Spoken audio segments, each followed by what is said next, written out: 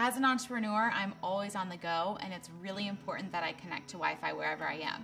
So the first step is just connecting to the internet. If you have a slow Wi-Fi signal, here are a couple tips for you. First, think of a router and Wi-Fi like someone's voice. When you're in a room with them, that's when the voice is loudest. If you go to the room next door, you'll still be able to hear the person's voice. It will just be weaker. And if you go outside, it'll be quieter yet. Wi-Fi routers are more efficient when they're placed up high. So if you're in a coffee shop and have a weak signal, then you can look up, see where the router is, and move closer towards it. In general, it's good to regularly reboot your computer. Also, the Lenovo ThinkPad X1 Carbon has built-in troubleshooting software. Just go to the bottom right, click your Wi-Fi, and then right-click to find the troubleshoot. Click Troubleshoot, run your diagnostics, and then follow your instructions from there. And those are a few quick tips on connecting to Wi-Fi on the go.